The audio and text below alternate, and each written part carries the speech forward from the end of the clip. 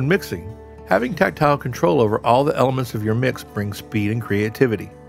And being able to bring up plugins on the encoders of your control surface or even tablet will give you much quicker access to making your creative ideas a reality. And while it's good to have a default starting point for laying out a plugin's parameters on these devices, not everyone works the same way.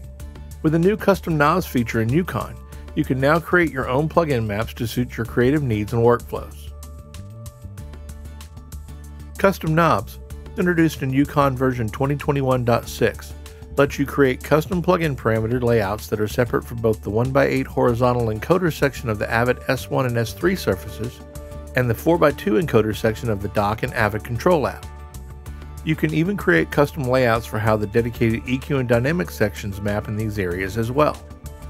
And you can create custom plugin knob maps for any EUCON-enabled DAW, including Pro Tools, Logic Pro, Cubase, and many others. I like to work with plugins in a certain way on the S1 surface. That might not be how it was laid out from the manufacturer. Also, when accessing a plugin from Avid Control on the dock, the plugin layout is in the same order as it is for the horizontal controls on the surface. But now with custom knobs, I can create my own layouts for any plugin that will map exactly how I want it for both the surface and the dock. One of my favorite compressors is Arouser from Empirical Labs.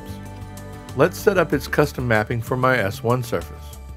To start, we need to go to the Channel tab in the Avid Control app and choose either Inserts, EQ, or Dynamics. We're going to choose Inserts, then choose Arouser from the list of plugins on this channel. Once the plugin is selected, you will see a Custom button above the plugin parameters.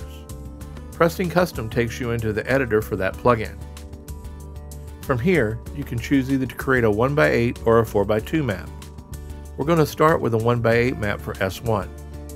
Now, you can just drag and drop the parameters from the middle of the screen into the slots you want them to appear in. The parameters are active on the surface as soon as they populate a slot. For these 1x8 maps, slot 1 of the surface is the top left column slot through slot 8, which is the bottom right column slot. You can create multiple pages of parameters as needed for any particular plugin by pressing the plus button. And if you have more than 8 faders, as in systems with multiple S1s or an S3, multiple pages will also let the parameters span across all available knobs. Once you're done, just exit out of the custom setup and the map is complete. This also saves the map to your workstation so you can back the file up or even copy it over to another system or S4, S6 master module. Now let's do a 4x2 custom map of Arouser for the dock and Avid Control app. Go back to Inserts, Arouser, Custom, and choose 4x2 from the drop-down switch. We can now start to map the plugin for this controller's layout.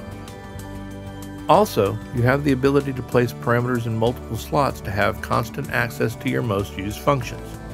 This is useful with this plugin for having access to the input, output, and mix controls on multiple pages. If you want to replace a slot with a different parameter, you can just drag another parameter over the existing one, or you can use the clear function to blank it out. Some selections have multiple parameters assigned, with the secondary parameter accessed by the select switch. When you drag one of these into a slot, you will have the choice of using either the individual parameters or keeping the existing dual functionality accessed with the select switch. And if you want to get back to the plugin's default map, just delete the custom pages and exit out of the editor. Now I have the ability to work with Arouser exactly how I want on either the horizontal layout of my S1 surface or the 4x2 layout on the Avid Control dock combination. Being able to have custom maps for all of your plugins is a big workflow enabler, and it's easy to create different layouts for both S1 and S3, as well as the dock and control app to take advantage of their different knob configurations. By having the parameters show up on the surfaces in a way that makes sense to you, will speed up your mixing and keep your creativity in top form.